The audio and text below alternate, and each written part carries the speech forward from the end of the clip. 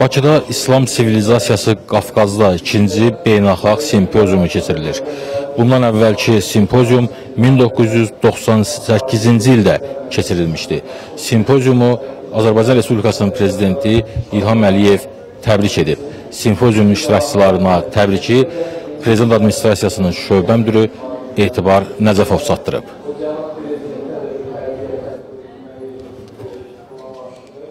Simpozium iştirakçıları, sizi ölkəmizin paytaxtı Bakı şəhərində salamlamaqdan məmnun olduğunu bildirir, hər birinizə ən səmimi arzu və diləklərimi yetirirəm. Etnik mədəni müxtəlifliyi və təbii coğrafi zənginlikləri ilə dünyanın unikal güşələrindən olan Qafqazın son 1400 illik tarixi İslam dini ilə bağlıdır. Azərbaycanda, o cümlədən Qafqazın müxtəlif bölgələrində bu dinə məxsus çox sayılı maddi və qeyri-maddi mədəniyyət nümunələri İslam sivilizasiyasının regiondakı dərin köklərindən xəbər verir. Bugün Qafqazda yaşayan xalqların bir çoxunun mədəniyyətinin əsasını İslam dəyərləri təşkil edir.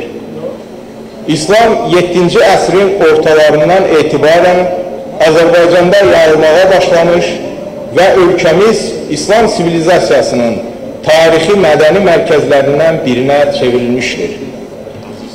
Xalqımız 100 illər boyu belə bir mədəni, mənəvi, müstəvidə bəşəri fikir tarixinə böyük şəxsiyyətlər bəxş etmiş, dünya şöhrətli Azərbaycanlı alim və mütəfəkkirlər, söz və sənət duhaları İslam mədəniyyətinin inkişafında müstəsna xidmətlər göstərmişlər.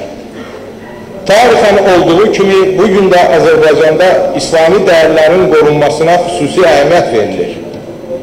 Ulu Öndər Heydər Əliyevin təşəbbüsü ilə 9-11 dekabr 1998-ci ildə İslam Sivilizasiyası Qafqazda Beynəlxalq Simpoziumunun Bakıda keçirilməsi xalqımızın öz tarixi keçmişinə və milli mənəvi dəyərlərinə bağlılığın bariz nümunəsi idi.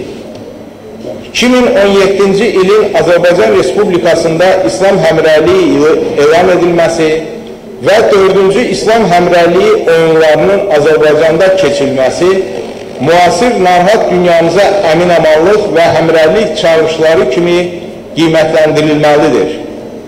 Bir sıra ölkələrdə İslamofobiyanın vüsət aldığı hazırki dövrdə biz insanları birliyə, bərabərliyə, sülhə və tolerantlığa dəvət edən ümumbəşəri İslam dəyərlərinin təbliği istiqamətində ardıcıl səylərimizi, eyni zamanda mədəniyyətlərarası dialoq və əməkdaşlıq təşəbbüslərimizi bundan sonra da davam etdirəcəyik.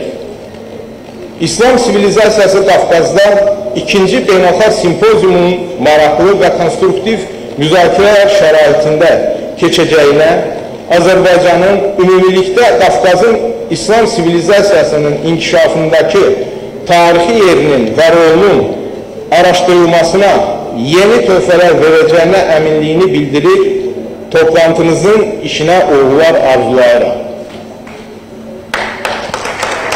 Simpoziumda dini qurumlarla iş üzrə Dövlət Komitəsinin sədri Mübariz Qurbanlı da çıxış etdi. Hörmətli Xalid Ürən, hörmətli bizim müftimiz Salman, Hacı Salman, hörmətli Gövhər xanım, hörmətli Ceyhun müəllim, hörmətli konferensiya rəhbərləri, hörmətli alimlər, hörmətli səfirlər, hörmətli qonaqlar, hamınızı salamlayıram.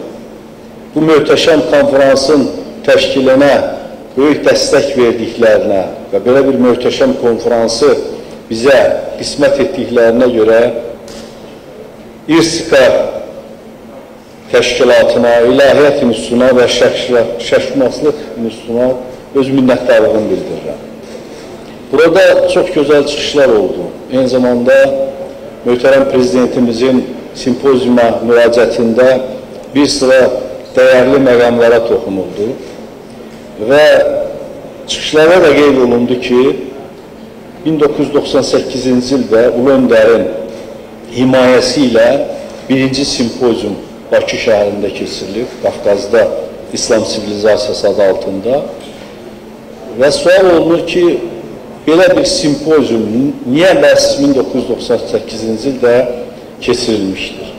Bu təsadüfi deyildi, çünki Azərbaycan Sovetlər İttifaqının tərkibində olduğu dövrdə Qafqazın aparıcı ölkəsi olaraq və Qafqazda, Şimali Qafqazda, bütövlükdə Volqa boyunca belə böyük bir ərazidə İslamın yayılmasında mühüm rol oynayan bir ərazi olaraq Sovetlər dönəmində burada dinə qarşı olan baskılar, təzyiqlər yalnız İslama yox, eyni zamanda bütün dinlərə qarşı olan baskılar bu sahədə bir boşluq yaratmış.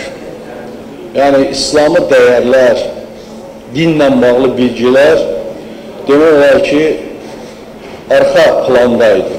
Ona görə də Ulu Öndərin belə bir təşəbbüsü İslam sivilizasiyasının Qafqazdakı rolunun tədqiqi və öyrənilməsi baxımından çox böyük əhəmiyyətli rol oynamışdı.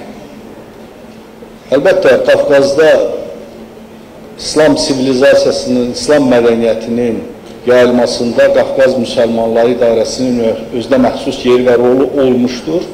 Lakin bu yalnız müstəqillikdən sonra daha geniş imkanlarla həyata keçirilməyə başlamışdır.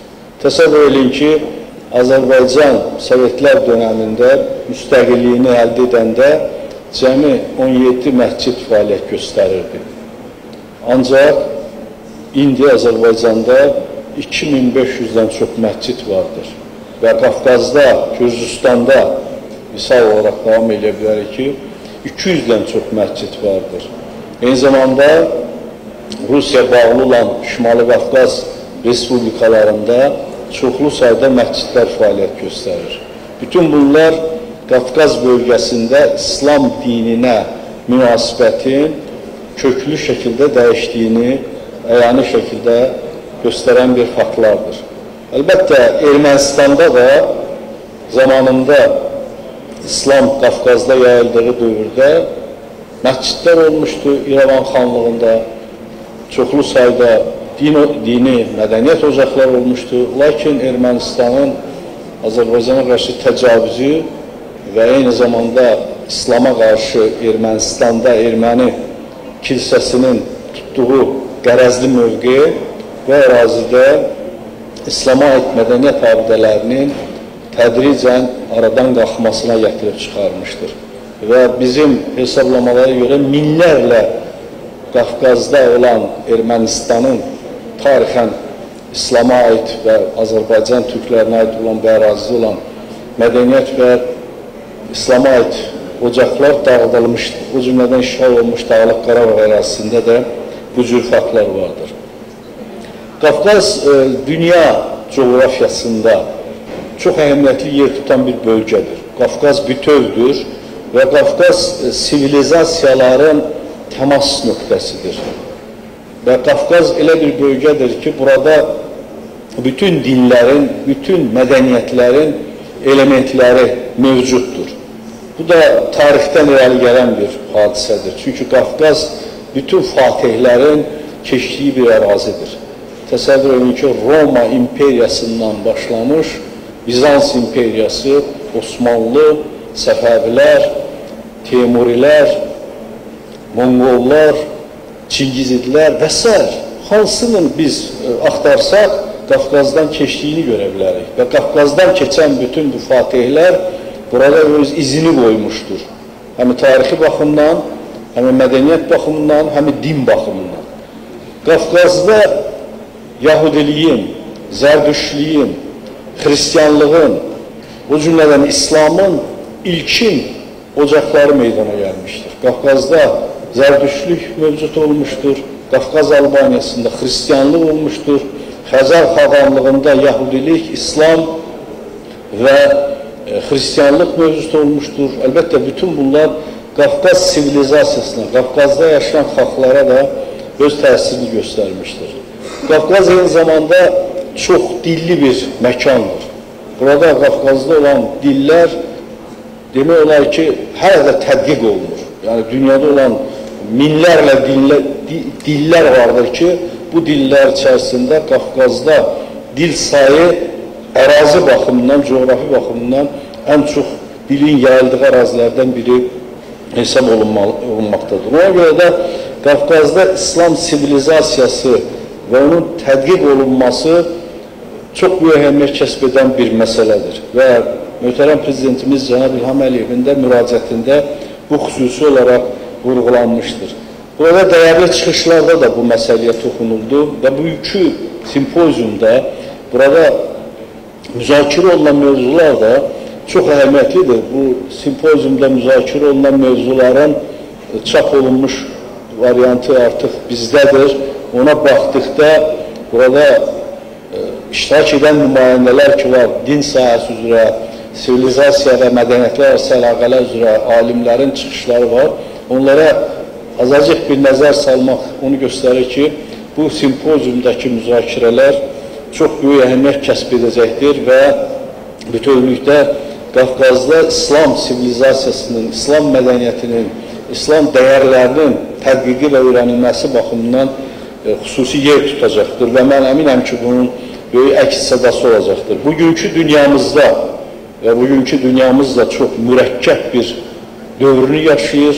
Həm beynəlxalq münasibətlər baxımından, həm demografiya baxımından, həm sivilizasiyalar arası münasibətlər baxımından, həm problemlər baxımından çox mürəkkəb bir dövrünü yaşayır və bugünkü dünyamızda sivilizasiyalar arası münasibətlər, sivilizasiyalar arası əlaqələr çox əhəmiyyətli yer tutmaqdadır.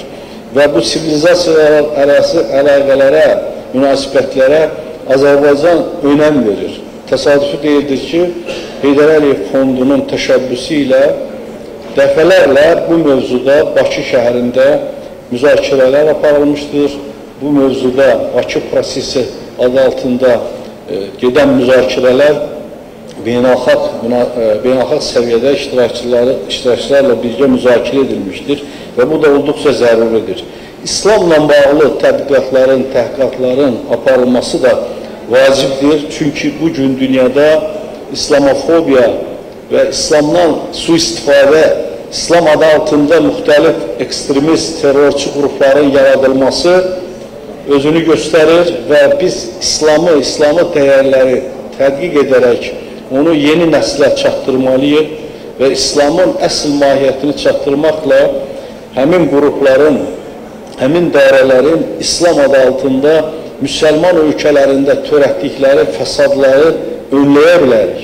Bunun çox böyük əhəmiyyəti var. Qafqazda da buna çox böyük ehtiyac var.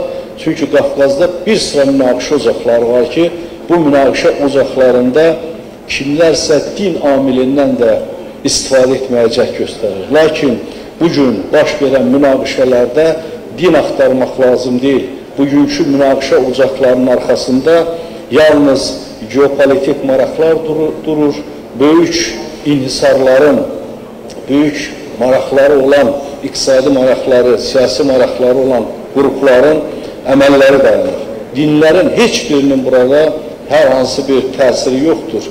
Nə Tövrat, nə İncil, nə Quran-ı Kərim insanları savaşa çağırmır. Onlar insanları sülhə, əmin-amanlığa, birliyə dəvət edir. Ona görə də biz bu Qafqazda sivilizasiya, İslamın Qafqazda yeri və rolunu danışanda bu məqamları, xüsusilə Qafqazın özdə məxsusluğunu, Qafqazda yaşayan xalqların tarixini, o cümlədən mənsub olduqları dinləri dəqiq bilərək bunları yerində istifadə etməliyik və Qafqazda ümumi Qafqaz evi yaradılması ideyasına, bu ideya yeni deyil, bu ideya əvvəllər də mövcud olub, hətta Cumhuriyyət dövründə də bu ideya olub, sonra müstəqillik illərində Ulu Öndər Heydər Əliyev də bu ideyanı irəli sürüb, ümumi Qafqaz evi yaratmaqla biz Qafqazda yaşayan xalqlar arasında sülhə, əmin-amanlığa nail ola bilərik və bu da bütövlükdə Qafqazın rifahı və inkişafına böyük təkan vermiş olar. Ona görə Qafqaz evi bir-birini öyrənməkdən, bir-birinə tolerant yanaşmaqdan, multikultural dəyərləri qorumaqdan ibarətdir ki, bu cür simpoziumlar, bu cür toplantılar, burada dəyərli alimlərin çıxışları bu işə xidmət edəcəkdir. Bu yöndə mən bütün iştirakçılara uğurlar arzulayıram, bir daha təşkilatçılara təşəkkür edirəm. Əminəm ki, bu simpoziumda çıxışlar hər birimiz üçün önəmli yer tutacaq və bu işimizə böyük töhfə verəcəkdir. Uğurlar arzulayıram, sağ olun.